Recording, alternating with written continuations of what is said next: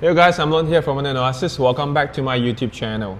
On today's episode, I'm going to talk about plant species care guide, specifically how to take care Anthurium.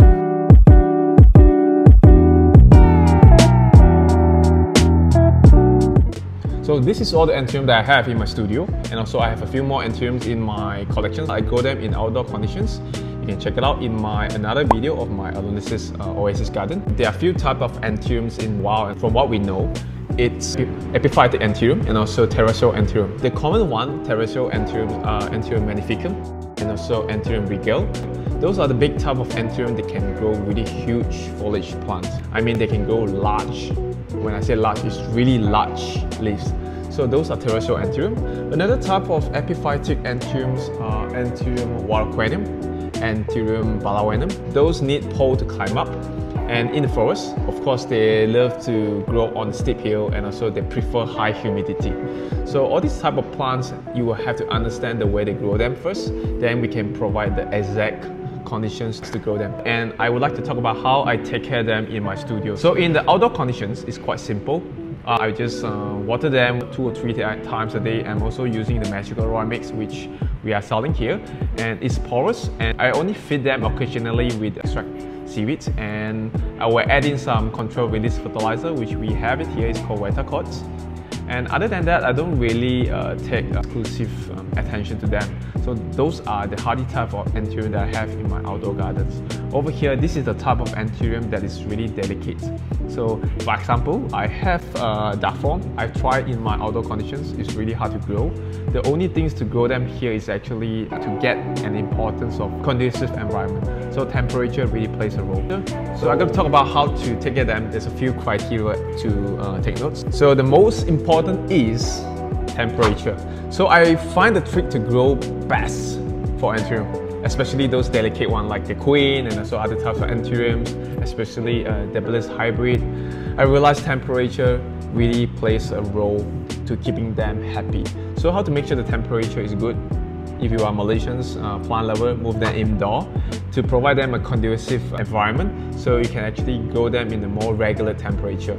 So in outdoor condition, like I say, I only grow hardy type Anthurium like the regale, the magnificum, and they are okay. But in outdoor, there's actually a downside is there's a lot of fluctuated temperature, and also the volatile condition, especially when it's raining and then suddenly it's too hot, especially Malaysia conditions, you guys know that, and it will actually encourage a lot of fungal and so disease on the plants, so they are not in a perfect condition. Trick number 2 will be humidity. I always ask a lot of people, how do you grow Anthurium? So they told me humidity is the key, but for me, I find that temperature is the first criteria that we have to take note of. Once you have the temperature correct, humidity will be the key to grow them well. So for me, I have a humidifier here, so constantly misting them to make sure the plants is really happy, especially for queen Anthurium and other type of hybrid.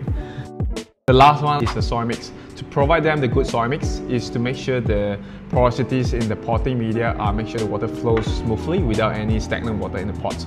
So for Anthuriums, right, especially the epiphyte type of Anthuriums, they really hate stagnant water in the pots. That's why we have to make sure the potting media are porous enough so that you can grow them happily. I'm going to show you what kind of soil mix I use. Usually I will use my magical Aroid mix, and also I will mix with a lot of Pumice Stone as a draining layer and another layer of soil mix, and stir it up a little bit and add in another soil mix media. So most of my Anthurium are using these two type of mixtures together, so you can see they are growing really happy here. So after I talk about all the tricks here, I'm gonna show you guys the collections in my studio.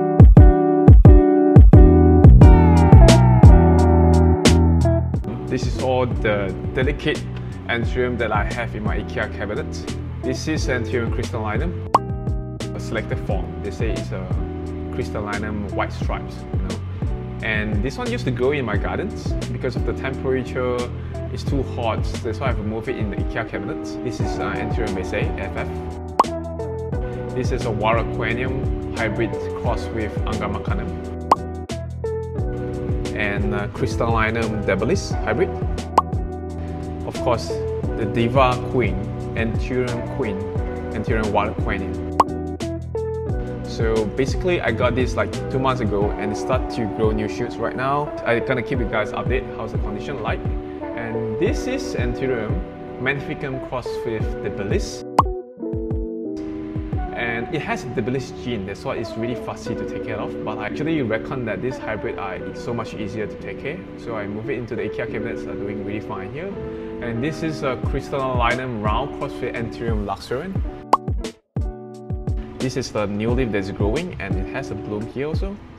This is another cross of crystallinum crossed with Anthurium Luxurian.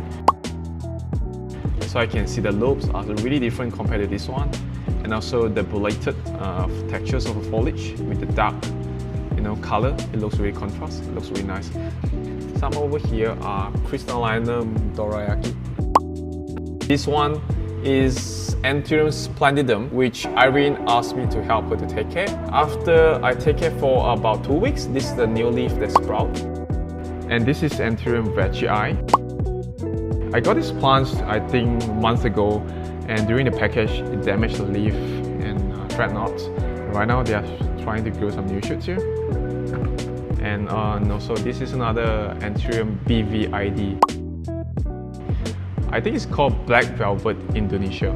So it's a hybrid, complex hybrid, and this is a new leaf that just emerged I think days ago.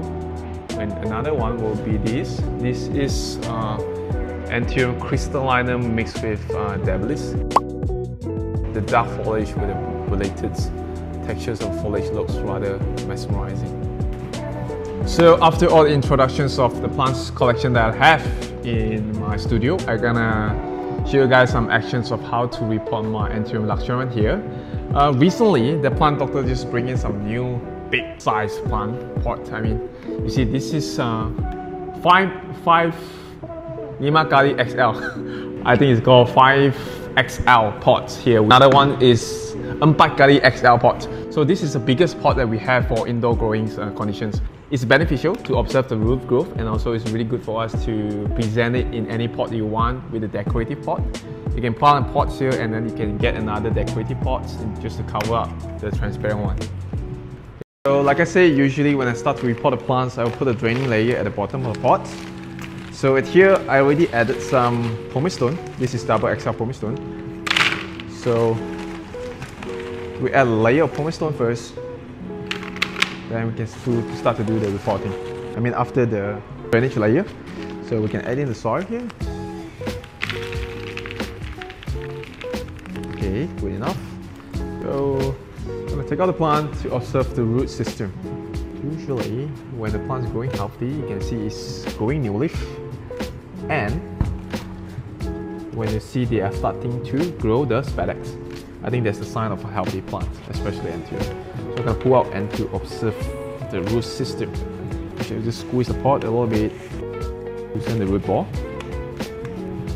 Pull out.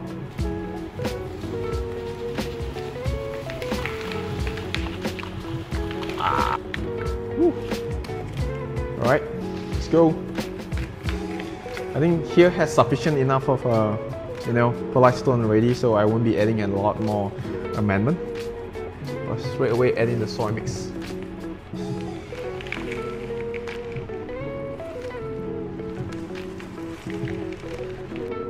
So tap tap.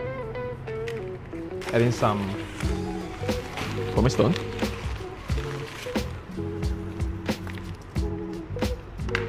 And add another layer of soil mix. After the repotting is done, usually we add in some controlled release fertilizer. I'm using Vitacote. So just put it in here, just right amount, surrounding the pot. Now let's water the plant. After repotting done, we're gonna make sure to water the plant thoroughly. When you water then, the porosity of the soil will actually make sure the soil will drain out from the pot immediately.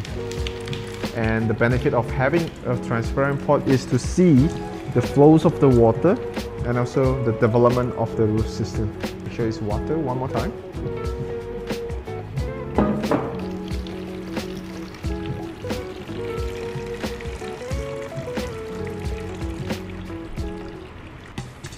That's all for today guys. That's how I take care of my Anthuriums indoor and also the outdoor conditions.